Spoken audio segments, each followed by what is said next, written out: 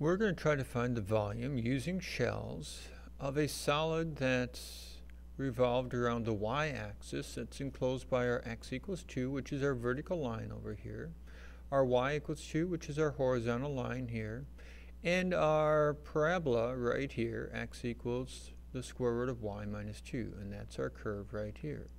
We're going to take this shaded area, and we're going to revolve the shaded area about the y-axis.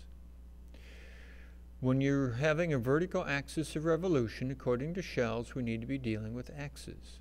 So we're going to have it dx here, which means our bounds have to be x's. When you look at our shaded region here, it starts over here at 0 and goes all the way over to 2 for the left and the right because that's x. So that's our bounds from 0 to 2. Then we need to go ahead and try to find our radius. Our radius would go from a point over here, which we're dealing with x, which is x units over. So your x units over minus your axis of revolution, which is on the left, which is 0. So x minus 0, which is x for our radius. Then we need to go ahead and identify our height. Our height is what we're going to be dealing with here, and that's going to go after our radius.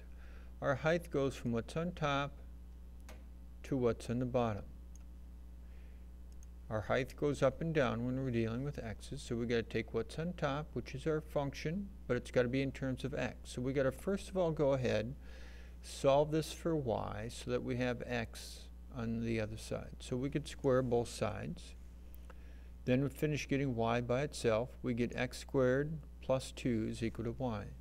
So for our height, we've got to go what's on top, which is our parabola, our x squared plus 2, minus what's on the bottom, which is a height of 2. And so that is our height of our shell. In this case, the 2's drop. And we'd have an x squared here because the 2's dropped with our x in front, which is an x cubed. Then we can go ahead and integrate that. Then we could plug in our 2 minus what we get when we plug in 0, and we get an answer of 8 pi.